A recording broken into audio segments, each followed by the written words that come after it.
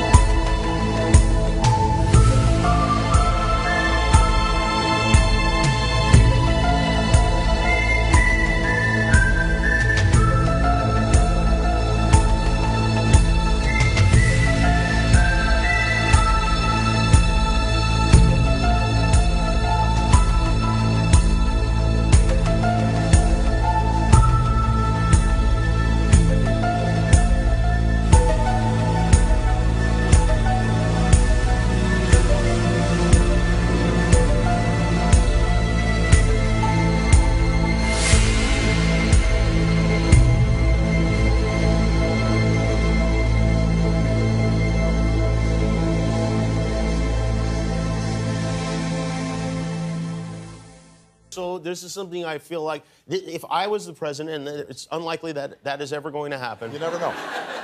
If I was the president... It was unlikely that I was going to be president.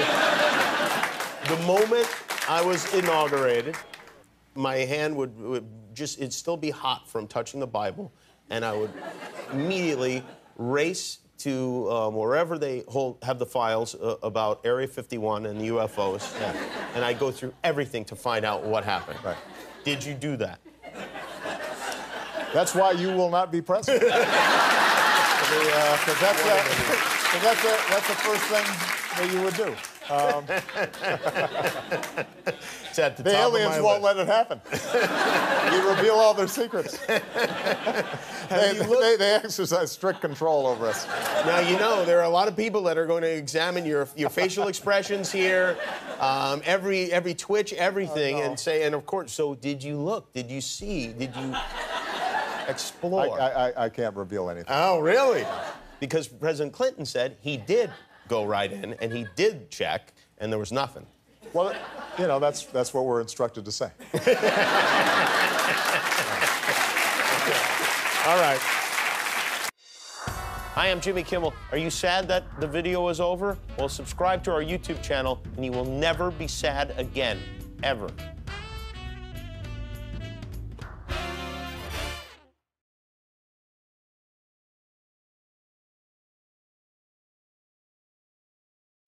Do you believe in the existence of extraterrestrials? The truth is out there somewhere in Area 51. Democratic frontrunner Hillary Clinton told Jimmy Kimmel she would be interested in demystifying the hush-hush military installation. Clinton said, "If there's nothing there, let's tell people there's nothing there." Clinton doubled down on her desire to release the Area 51 files after Kimmel asked her what she would do if they contained some alarming pieces of information. "Unless it's a threat to national security, I think we ought to share it with the public." The military base in Nevada is believed by conspiracy theorists to be the site where the government stores alien remains. The CIA publicly acknowledged its existence for the first time in 2013. Because of the Freedom of Information request, the agency released a document stating that the site was used to test U-2 and spy planes.